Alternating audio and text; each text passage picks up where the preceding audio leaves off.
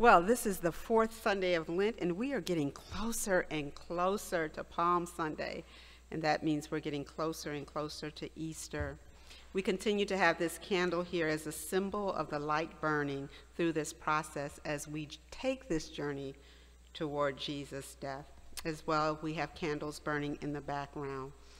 On this fourth Sunday of Lent, the theme is the wisdom of mistakes.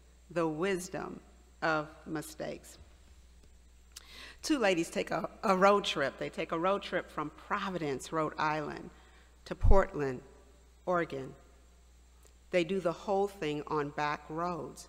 Basically, they took the longest route possible, getting from one destination to another.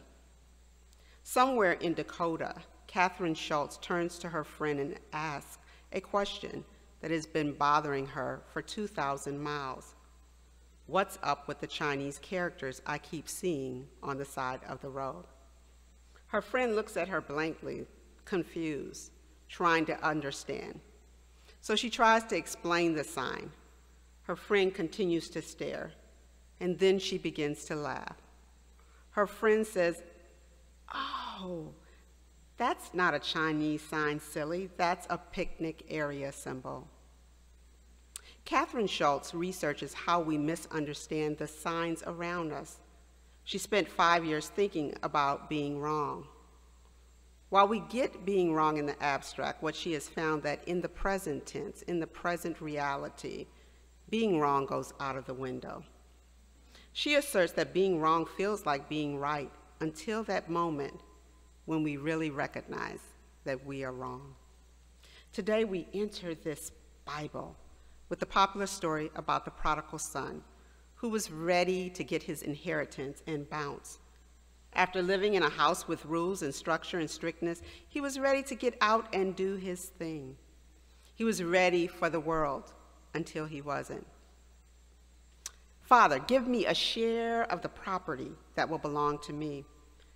I got this. Let me go and live my life."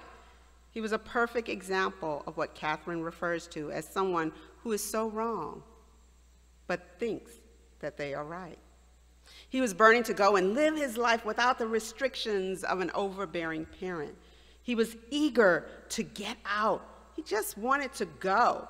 He wants to get away from his family. He wants to do his own thing. He wants to live his life.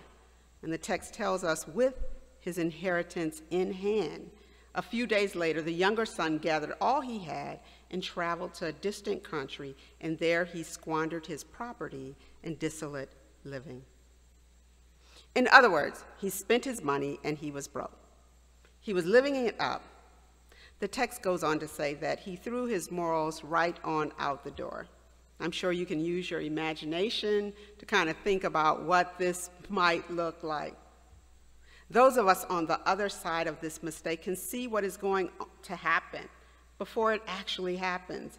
It's like reading a story that's kind of predictable. This story is familiar, and it gets replayed in so many coming-of-age memoirs. He's flying until he isn't. When he had spent everything, a severe famine took place throughout the country, and he began to be in need. So it wasn't just his choices, reminding us that not only does life happen in us, but life happens outside of us. Tragedies and wars and catastrophes come that impact us. And now, because of the choices he made and what was not only happening in him, but around him, he's broke and he's homeless.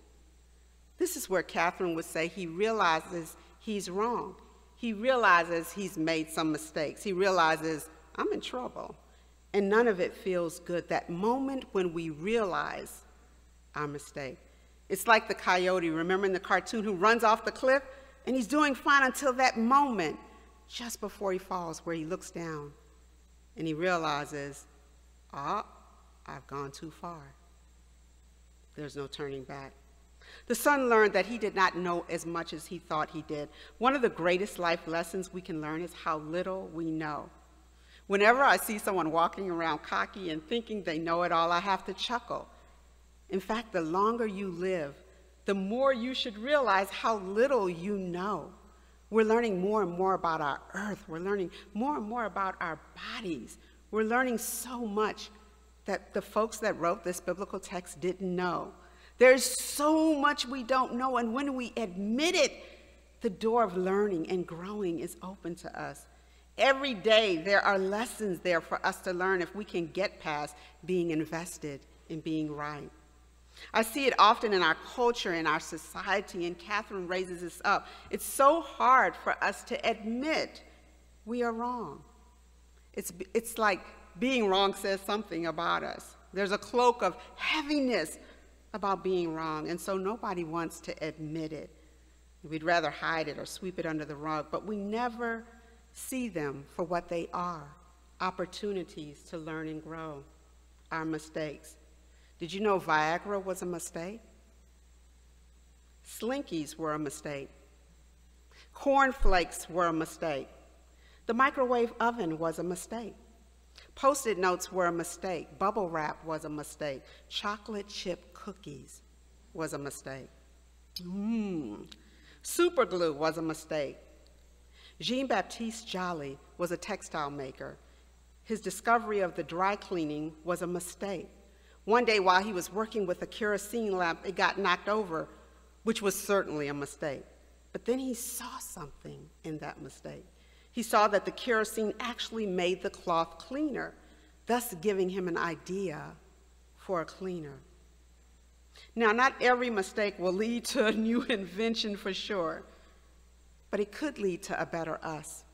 We can learn and grow from our mistakes. You guys remember the story about the hole in the street? I walk down the street, there's a deep hole in the sidewalk. I fall in, I am lost, I am hopeless. It isn't my fault. It takes me forever to find my way out. I walk down the same street, there's a deep hole in the sidewalk. I pretend I don't see it. Guess what happens? I fall in again. I can't believe it. I am in the same place, but it isn't my fault. It still takes a long time to get out. I walk down the same street. There's a deep hole in the sidewalk. I see it there. I still fall in. It's a habit, but my eyes are open. I know where I am. It is my fault. I get out immediately. I walk down the same street. There's a deep hole in the sidewalk. I walk around it. I walk down another street. I think sometimes mistakes are the best teachers. I remember this saying, I can show you better than I can tell you.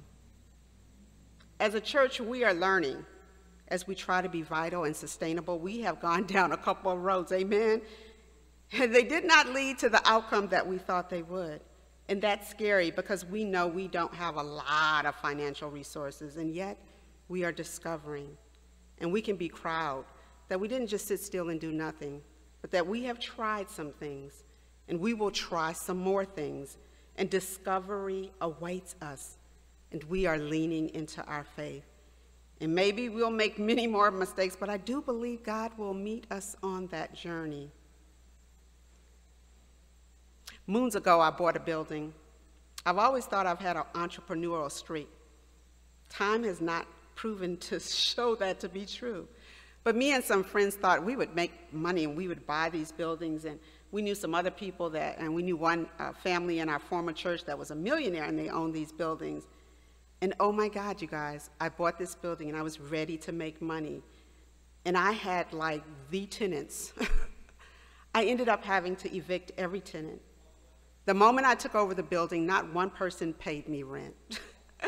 I went to court a whole lot of times. I learned how to write up the papers. I learned how to get them served. I learned what to do in court, and I learned how much it costs.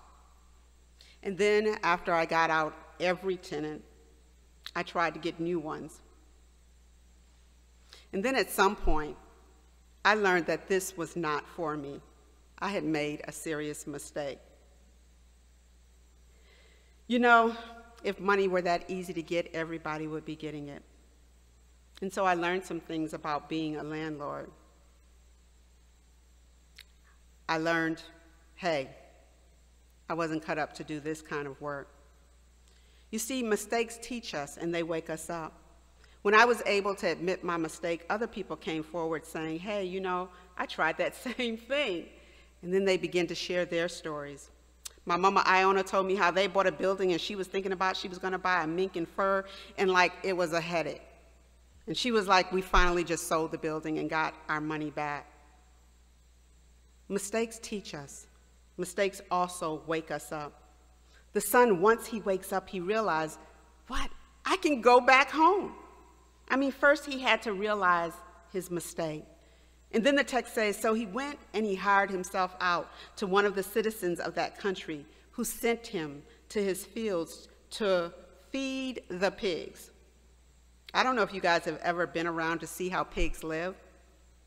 I grew up in a rural area, and my grandmother and my grandfather raised pigs. It is not a pleasant sight at all. It smells, it's a lot of mud, it's a lot of slop and food.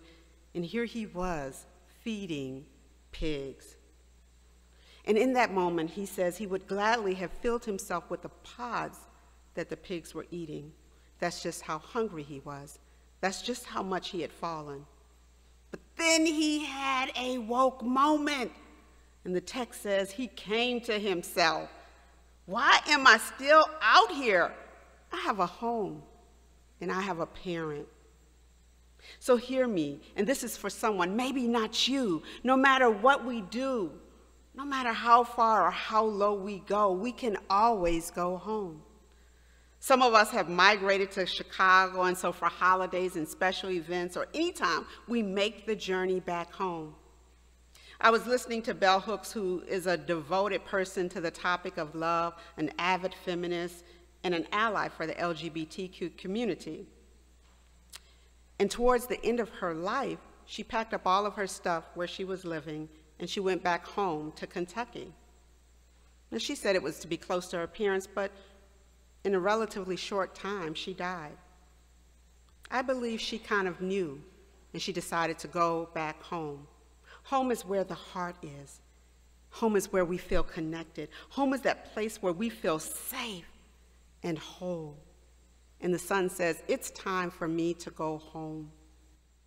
We are going to make mistakes, lots of them. We should embrace it. It shouldn't be a bad thing. Unlike the world, the gospel shows us mistakes are okay. Learn from them. Don't be afraid of them. And when you have made them, there is a God who will always celebrate your return. There was a celebration for the son when he went home. There is a celebration that awaits us when we return home. For me, when I was a kid, going home was like a celebration. You would see all kinds of family members you didn't know, and there would be food and lots of hugs and people that appreciated you. It was a great time. It was like the time apart had made us miss each other more. I got to play with my cousins.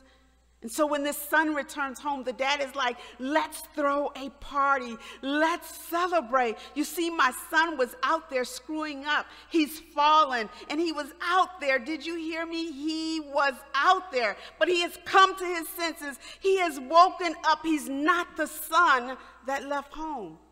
You see, my son has come home, and he's changed. His mistakes have taught him. I've gained a son who has made some mistakes, and he has returned home, and he's a wiser person than when he left. And I am happy. I am so happy. Years ago, I was at another church, and this guy who embezzled money from the church, which it seems like every church has experienced, somebody that embezzled funds, maybe because we're so trusting. But this guy took some checks, he filled them out, and he cashed him.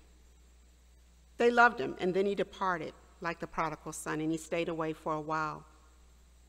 Because of the great Bible teachings, the congregation was happy to receive him. And so even though he had embezzled funds, when he returned back, it was kind of like the prodigal son. I was new to the church, so I was like, what's going on? Everybody's excited about this guy. Who is he? What is he up to? The congregation on that day demonstrated to me how we embrace those who make mistakes. Not that we don't hold them accountable too, but how we embrace people who make mistakes when they realize they've made a mistake and when they return home. We've all made mistakes, and even if we only admit it to ourselves, We've made a lot of mistakes, and yet we have survived. We have lived through them. We have learned from them, and we are better people because of them. And some of us have even grown wise because of some of the mistakes and the lessons we learned from them. And we serve a God, united, who no matter how many mistakes we make, our God embraces all of God's kids when they come home. Amen.